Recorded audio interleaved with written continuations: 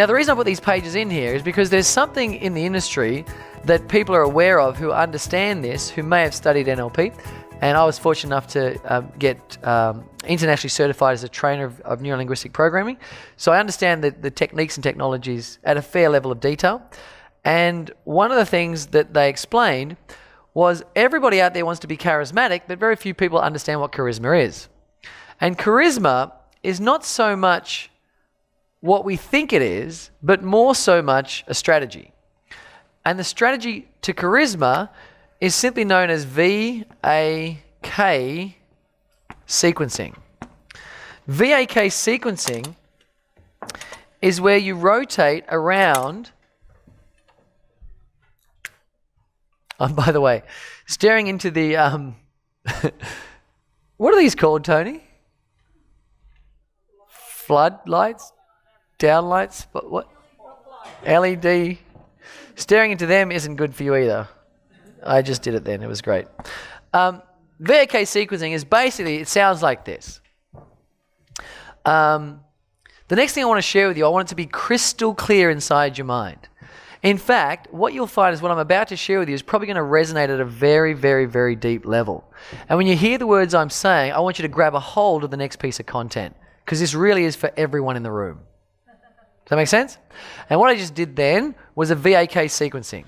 I did visual predicates, auditory predicates, and kinesthetic predicates.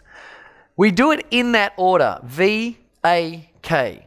Why? Because visual people are the ones that want to be addressed first. Think of visual people as your Y learners. It doesn't work like that though. Don't correlate them, but just think of them like Y learners. They want their predicate addressed first.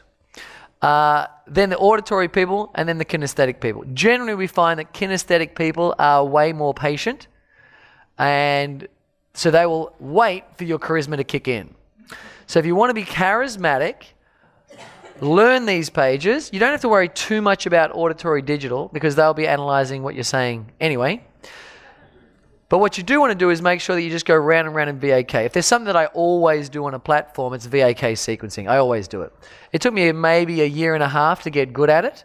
But certainly nowadays, I do as much VAK sequencing as possible.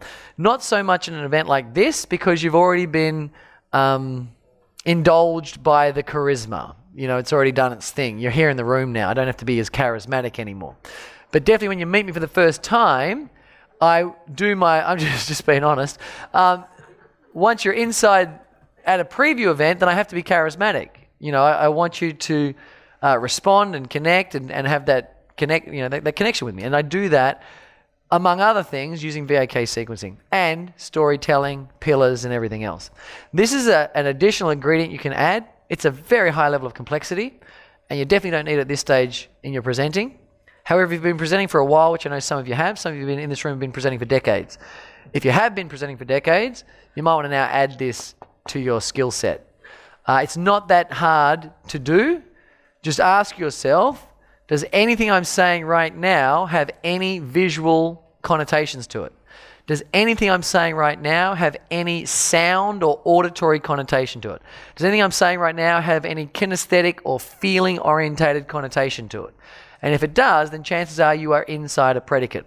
So do you need to memorize this table? Absolutely not. Just ask yourself, what is the connotation of what I'm saying? And voila, you'll have it done. And you want to try and cycle within the sentence. So within that one sentence or those few sentences, definitely within a paragraph. And that's when the whole room gets lit up at once. You can later on just do a whole section of visual for 5-10 minutes. Later on do a whole section of auditory if you like. But if you want to just do that sequencing pattern and be charismatic to the whole room at once, you just go straight around VAK. You can do the whole thing about 25 seconds and everyone in the room will just be switched back on again. Make sense? Any questions? We've got a question up the back here. And we've got one over here. So we'll start over here. If you could please stand. We've got a microphone coming your way. Please state your name. Hi, Melissa. We love you, Melissa. Thanks. Should you try and do it when you're just introducing a concept or actually while you're delivering the whole all the way through? Yeah, there's no real place. It's just wherever it is. So I might go, I think I want to be a bit charismatic now. So I can be midway through a piece of content and just pick everybody back up again. Just cycle through those predicates. Yep.